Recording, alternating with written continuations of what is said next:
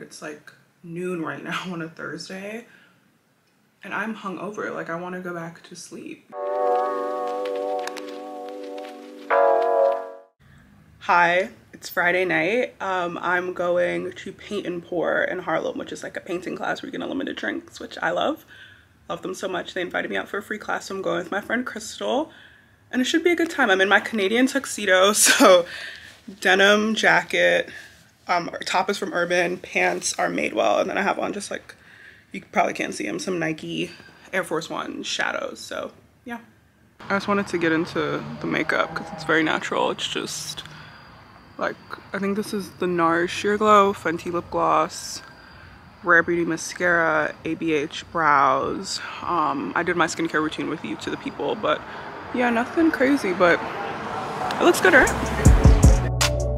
The one thing I will say about paint and pour, it is truly, in my opinion, one of the best budget-friendly activities in New York City. It's $50 for a ticket, and you get a painting class and bottomless drinks. So like if you were to buy each drink in that area, it would be like $12, you know? 4 drinks, you've recouped your money. So I think that's amazing. But 2, the instructors at Paint and Pour, the best way to describe it, it's almost as if like you went to the family barbecue and you're linking up with your favorite cousin that you haven't seen in a really long time, you know? Because of that, I love them, okay? I painted this like Eiffel Tower painting. It wasn't great. It wasn't great. I'm not an artist by any means, but they really do empower you to just like try your best and have fun, which is something I love about them. I tried my best. Okay, so paint and pour was so much fun, to the point where I just ended up staying at my friend's in Harlem because I was just like not in a position to drive, so I stayed, and I'm going home because I need to let the dog out. But my favorite part about paint and pour and like being in this area is the Parkview Deli.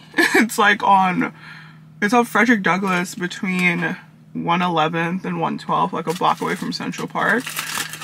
Best bacon, egg, and cheese, in my personal opinion, that I've had in a really long time. Like, look at this. Look how good it looks. Look at the steam coming off. Like, it's so good. It's so good. So I'm like really excited to eat it, and I'm just going to sit here and eat it because I'm not gonna wait until I get home. And it's delicious.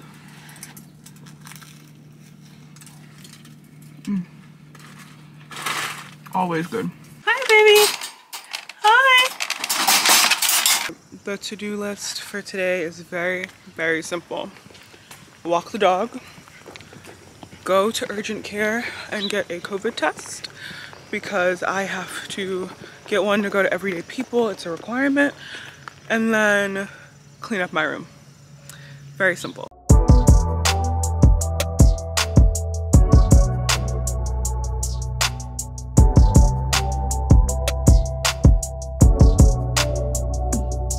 Just got my COVID test. I'm at Common, I think that's how it's pronounced, Common Health. And when I tell you, I'm pretty sure this woman tickled my brain. I'm pretty sure, like, that hurt so bad. This does not get easier. We are 1 whole year, actually more like 2 whole years into this pandemic, and it still hurts. They haven't figured out an easier way to take this test. The one thing I am so thankful for throughout this entire pandemic is that I have never contracted COVID-19. That is such a blessing. Like, from the early stages of the pandemic to now, we're almost 2 years in, and I've never gotten it, and that is like so amazing to me because one, I get sick very easily. So like when we were in quarantine, I was inside, like I was not leaving my house.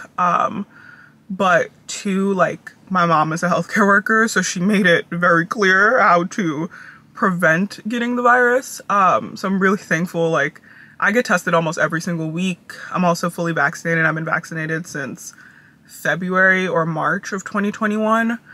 So just thankful that 2 years in, my immune system is still doing me right. masking up is still doing me right and the vaccine is still doing what it needs to do. So the minute they tell me I need a Moderna booster, I would be right back at August Martin High School to get that 3rd booster. Turns out my car is on 16%. And it also has a software update, which is gonna burn through that 16%. But I'm choosing actively to ignore all of that. And I am gonna go get myself some bubble tea. I really want some boba.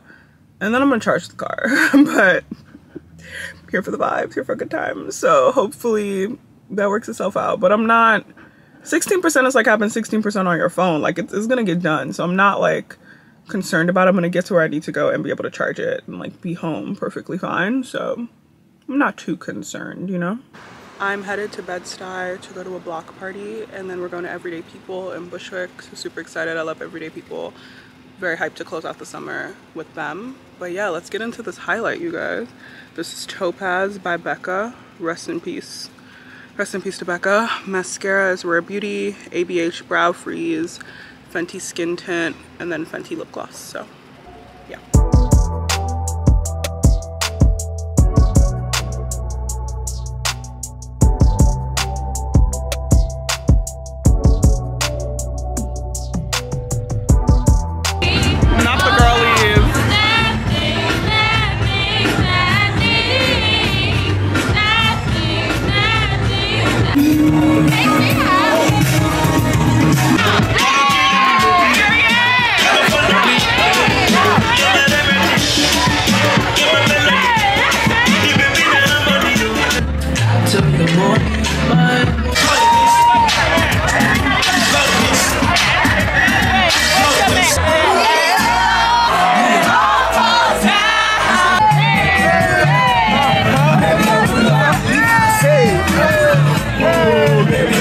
Everyday People does strive to create an inclusive environment. However, I've consistently been harassed at Everyday People by grown men. Like, consistently. I don't know what it is with men, but they don't do well with rejection in public places. So long story short, I'm online to get a drink at the bar. I'm with my friends. The bar is really, really crowded, okay? As it would be at any event with a couple hundred people. So this dude is standing behind me. He's like talking to me. He's asking me all these questions. I'm trying to be nice because I'm not trying to get like killed, because men are insane, you know, like they get really aggressive. So he's doing all this. He's asking me all these questions, and out the blue he goes, "Do you want to take my number?" To which I respond, "Do you want to pay for this drink? Because why am I standing online? A grown man is behind me harassing me, and you think you're gonna get to talk to me for free? You're making me uncomfortable. The least you could do is buy the drink." Like, but so he said no, and I was like, all right, cool. So what do we need to talk on the phone about? To which he started cursing me out. This man started cursing me out. Like he was not pleased with that. Which just brings me back to my point of like, let the men go back to being men. Like there are really, this dude was like 34, which is hilarious. There are grown men right now, like grown men put on this earth to provide, who are cutting hearts into their hairlines and calling themselves certified lover boys because a 35-year-old man from Canada told them to. I'm praying for the men. I really am. I'm praying that the men hop out their bags and like get back to like doing the things. I feel like, in my opinion, if you're going to benefit from the patriarchy, you might as well align with all the aspects of the patriarchy. So provide, okay? Build things, you know, be industrious, manage the money. Like, if you want to do all that, you might as well. But like, don't get mad at me when, you know, you're trying to use aspects of the patriarchy to get me to want to be around you. Don't get mad at me when I use aspects of the patriarchy that benefit me in terms of not wanting to pay for things. I feel like that's a fair compromise. Hello, besties. Hi, besties of association. You know, it's your girl, Crystal. I don't have no TikTok, but you see me. Well, this is for YouTube, Crystal. Oh, YouTube, TikTok, you talk. Whatever. We just left. We're leaving Everyday People. We're going to a housewarming. some friends I made when I was studying abroad in Denmark. So I'm very excited because I haven't seen them in a really long time. It's been like a year. No, they were not in my sorority. They're men. Like, no, I meant, what's your foot tattoo? KBH? KBH. Copenhagen. Not just like KKG. Like, that was the sorority. Crystal, oh Jesus Don't Christ. that mean, what's that phrase they got? No. Nigga? No. Their phrase, kick out, it's like, it means like do nothing, like Hygge. No, it's like hygge. No, it's pronounced hygge. Oh, that's what I meant. Yeah. Yeah, hygge. H-Y-G-G-E. Yeah, that's what I said. Y'all heard Hygge. Everyone, this is Henry. Hi everyone. We studied abroad together in Denmark. This is the one I was talking about earlier. Isn't he great? Look. All right. Look at him, right? Happy to be here. Yeah. So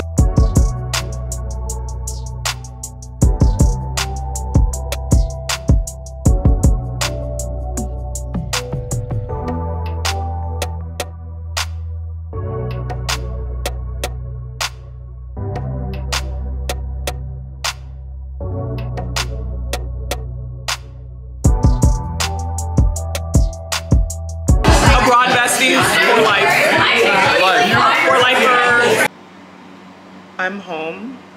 I can feel the hangover brewing. I took Theo out. I'm going to sleep just because I feel the hangover brewing. Woke up. I'm a little tired, but I'm headed to Dunkin' Donuts because I really want a jelly donut.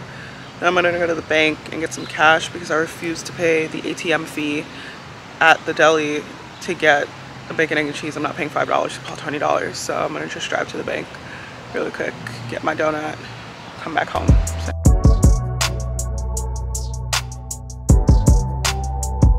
So Dunkin' did not have a jelly donut, which is unfortunate, so I got an apple crumb donut, but I got this pink strawberry coconut refresher, and I'm from the Caribbean, like my family's from there, I was born there.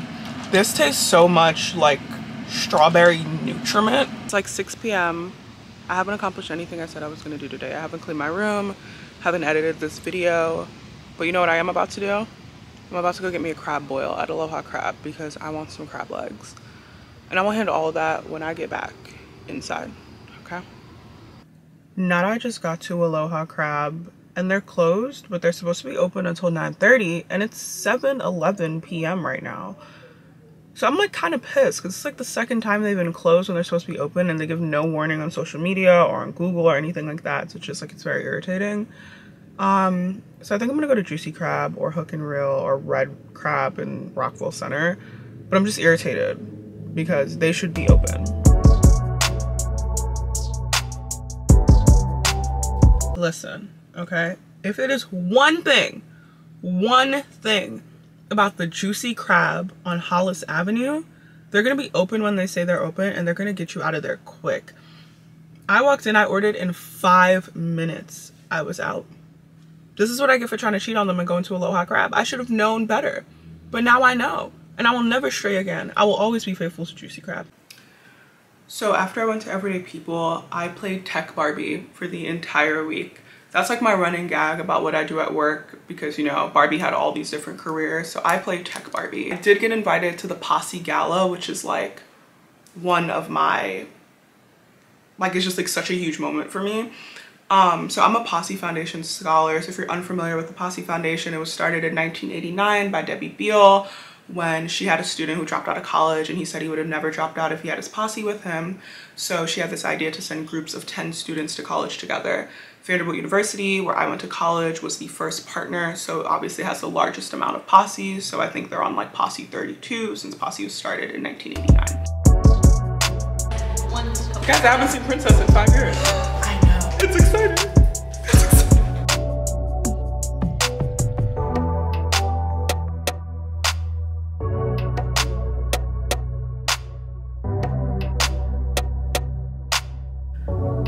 All right, so I'm sitting in my car. I'm about to drive home from the Posse Gala.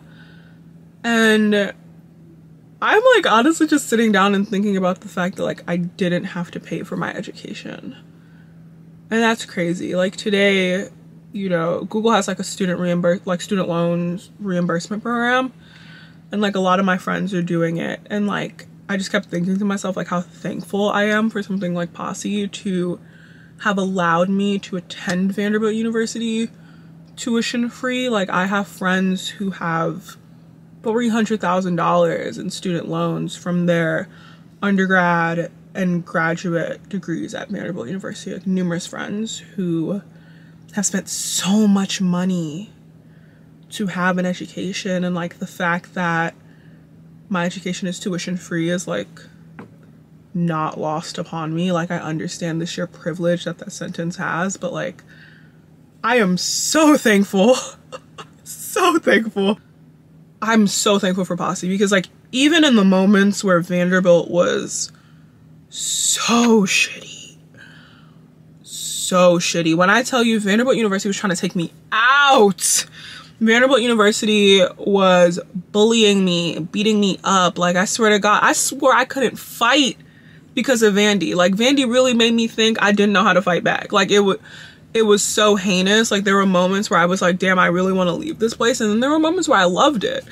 But like, through the good and the bad, like, there are people in my posse who ride for me and I ride for them in a way that's like unparalleled. And it's crazy to think that that was over 6 years ago. My first posse interview was over 6 years ago. But the fact that like a 3-step interview process ended up resulting in like a 23-year-old who, you know, has a good job and has a great education and like was able to come out being like bigger than the circumstances of my upbringing. Very, very thankful. Legitimately. That's why it's like, I'll talk a lot of shit about Vanderbilt University, but I will never talk a lot of shit about the Posse Foundation, because what Debbie thought of when she was my age, essentially, has changed the lives of 10,000 people. And like, that's the kind of impact that one can only dream of having, you know? So always thankful, always grateful, you know, but at the end of the day, today's price is not tomorrow's price, which is why I'm thankful for Posse, because on December 15, 2015, December 14th's price was not December 15th's price when I got that call saying that I got that ride to Vandy. So, you know, always thankful, always blessed. Debbie, if you're watching this, I love you. Yeah, she's really cute. And like, I don't say that to be vain. I say that because like, there was legitimately moments where I did not believe that, because I was at a PWI.